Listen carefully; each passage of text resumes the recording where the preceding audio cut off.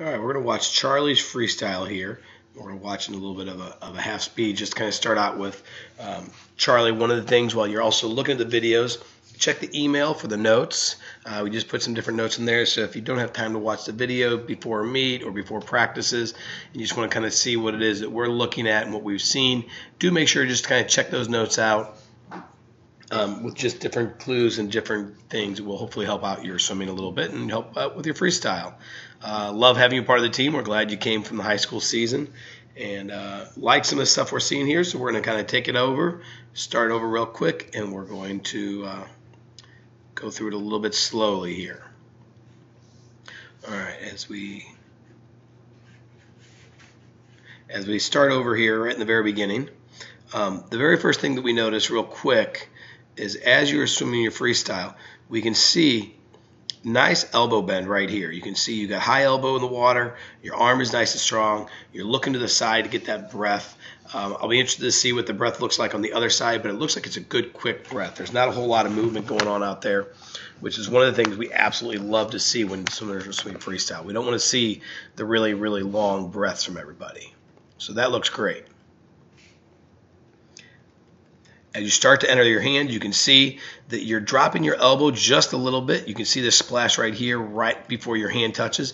Do make sure you get your fingertip entry just a little bit better earlier so that your elbows are staying up right when you enter on the right side. You can see right here that elbow is the very first thing that starts to break out of the water. That's excellent. All right, we always want to see your elbow really basically leading that hand as you're finishing that stroke. As your hand comes around, the one thing we want to try and do, don't let that wrist be so bent and flexed. Again, the high elbows, but when your wrist is trailing, what you're doing, you really want to have your wrist all in line with your forearm, okay? So make sure that elbow stays high, your fingertips stay low, and your wrist and your forearm are all one movement. You don't want to make it to where one is trailing the other. And you can see right here as your palm is facing to the side. So what you're going to do is you're entering a little bit more with your thumb. That tweaks your shoulder a little bit. And over time, that's going to start to create a little bit more pain in your shoulders. If you keep with the fingertip entry all the way like you did on your right side, that's going to help your freestyle out. And it's going to help your shoulders long term as well.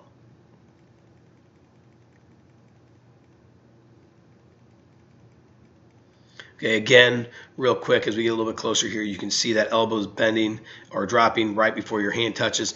The other thing that we're noticing is your head's a little high in the water. And we'll see this more underwater as well. But when you're swimming your freestyle and your head's in the water, we want to see those eyes focus more on the bottom of the pool.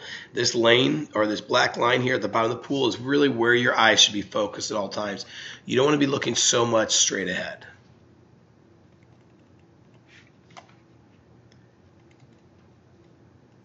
All right, so here's what we were trying to look at to see on the breathing. So I'm glad we were able to get to this side here. You're lifting your head up just a little bit, and you've got both goggles out of the water. Now, what will be interesting to see is if it does look different on the right side than the left side. But ideally, what you want to make sure you're doing is when you're taking the breath, the head should be down a little bit more so that you only have one goggle above the water, which should be right here, and then your other goggle should be below the water, which is right here. If you do this correctly, what you're going to do is you're going to create a little bit of an air pocket in your mouth. And while it looks like maybe half your mouth is underwater, it's actually all within that air pocket, and it helps you get a little bit better breath.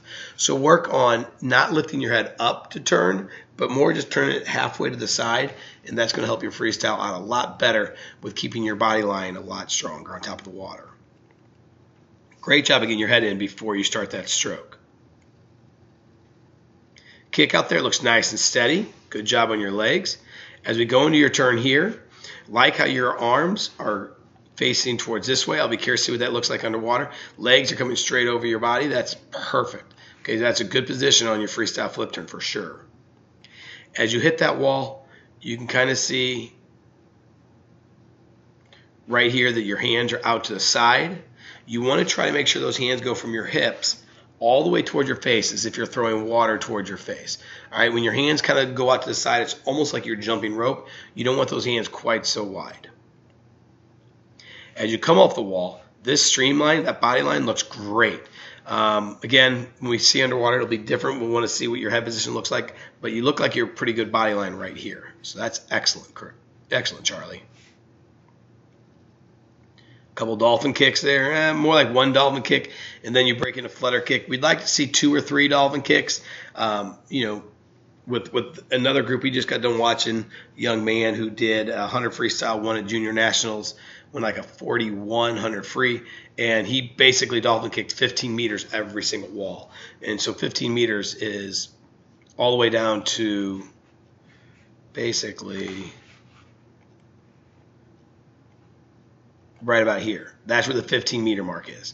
Okay, so we want to make sure we're trying to kick out just a little bit further. As you start that first stroke, good job at getting that first stroke without a breath. Breathe on the second stroke is just fine. It was a great breakout. We really want to see trying to come up just a little bit further off those walls. Let me get it back just a little bit here. As we come off that wall. So here's where the flags are, and here's where your first stroke is started already. So you're a little bit early coming up. Okay, someone your like height definitely should be coming out at least a body length to a body length and a half past those flags. You're coming up just about half a body length past the flags with that first stroke. Okay, so let's do work at coming up the walls a little bit longer. Charlie, nice job, man. Keep it up.